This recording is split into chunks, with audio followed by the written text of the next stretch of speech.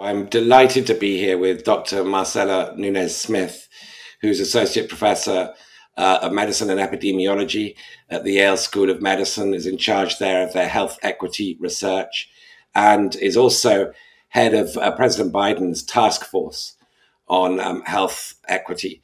So it's a great pleasure to be with you, Dr. Nunez-Smith. Couldn't think of a better time in America's history than today talking about health equity because of what the pandemic has exposed. But of course, there was gross health inequity prior to the pandemic as well.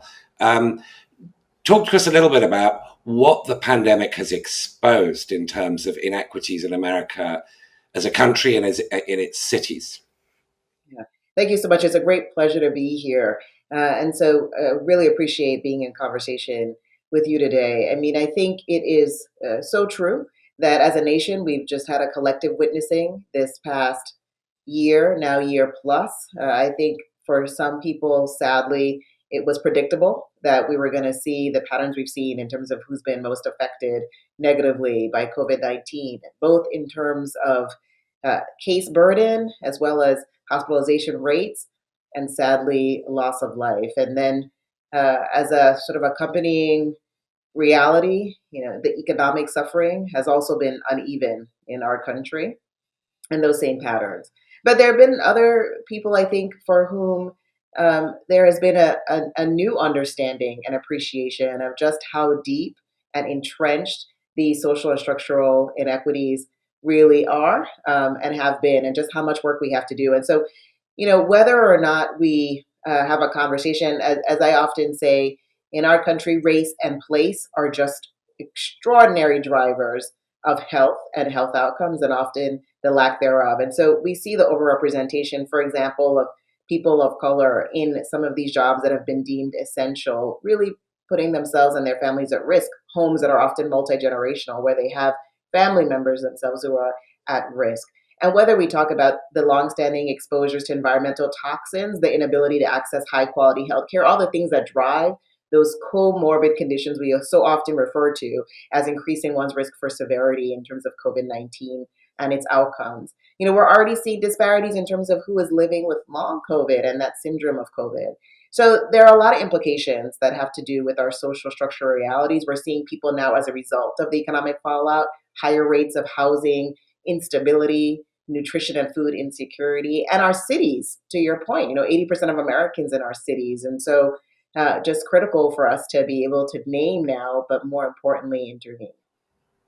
If you think of where I'm based, and I know where you'll be visiting often, the District of Columbia, 45% African American, 76% of deaths from COVID-19 African American have been African American, but only about a quarter of the vaccinations.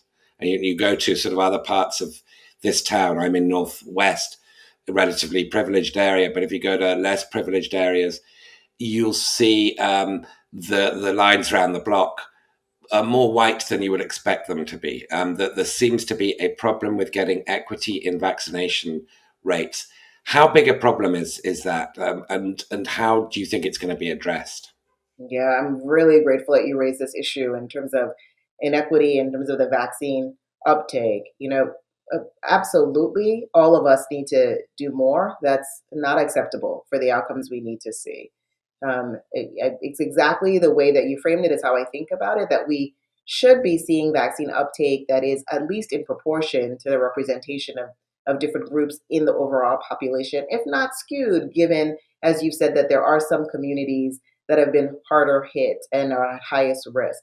So, there is work to do. I often say the conversation is around, access and acceptance. And let me just spend a moment saying something about acceptance. We need to meet people where they are and build confidence in the vaccines. We currently have three vaccines in the United States that are approved for emergency use. All three of them are very safe and highly effective on the things that we care about, right? Preventing severe illness, hospitalization, and death. So it's just critical that we make sure everybody has the information that they need about the vaccines.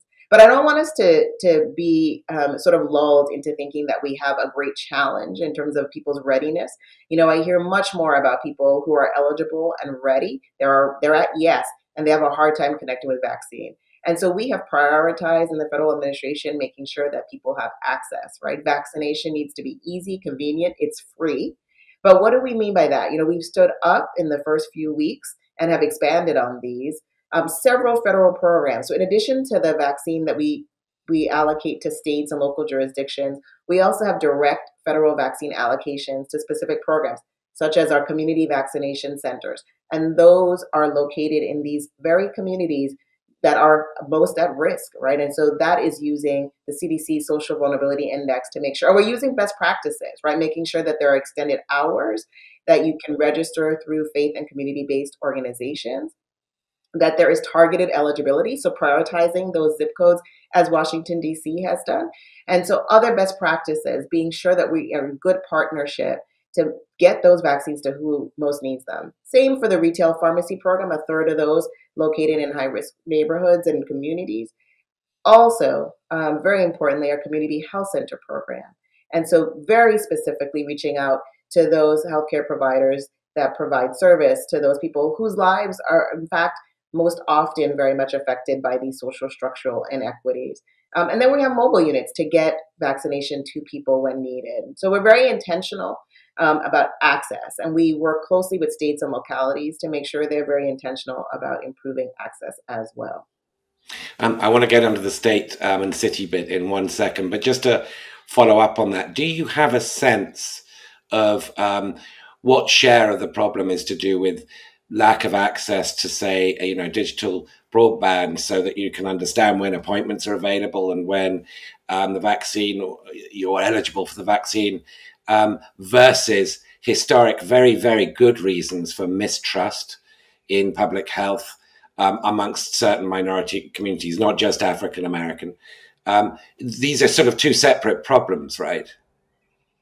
Well, yeah, I do think they are. I do think they are linked, because I think one of the ways that you kind of address what you have rightly described as a sometimes healthy skepticism is by showing up and making access convenient and easy. I mean, to your point, the president has acknowledged on more than one occasion that people of color, others in this country, have not really always been treated with the dignity, the respect that they deserve from scientific institutions or from the federal government.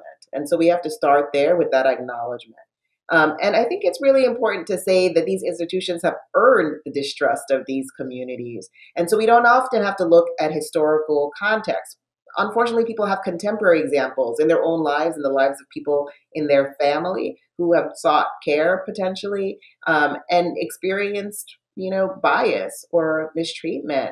So we have to be really clear about acknowledging and recognizing that reality. Yet I say, that is not a reason to deny oneself, one's family, one's community access to the scientific discovery that is life protecting and preserving, particularly in some of the communities that have been hardest hit.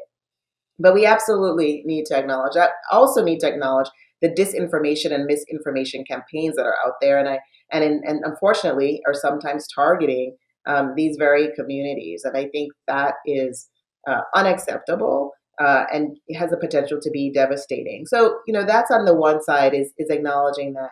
But absolutely, the digital divide, as you point out, it's key that people be able, it does not need to be a matter of kind of who can connect to the internet fastest, who speaks English the best. Who has the highest degree of tech literacy. All of these are challenges that we've seen. We're addressing those. The president just announced being able to centralize some of these resources, both in terms of a website, but also an accessible call center. And very key is being able to coordinate your registration through whoever you trust, whether that be a community-based organization, a faith-based organization. Really key that the strategies include ways for people to connect with registration that also meet them where they are. So unfortunately, there's only time for one more question. So let me ask you about the this big 1.9 trillion pandemic relief bill passed last week, which includes several hundred billion for cities and state governments. What impact do you think that's going to have on everything we've been talking about? Yeah, it's going to be transformative. This is a good moment in our country, not only because of the scientific discovery we talked about before, being able to have vaccine, also to have many therapeutics we don't talk about as much, but we have COVID-19 resources that can be brought to bear. And now we have the federal resources to do that.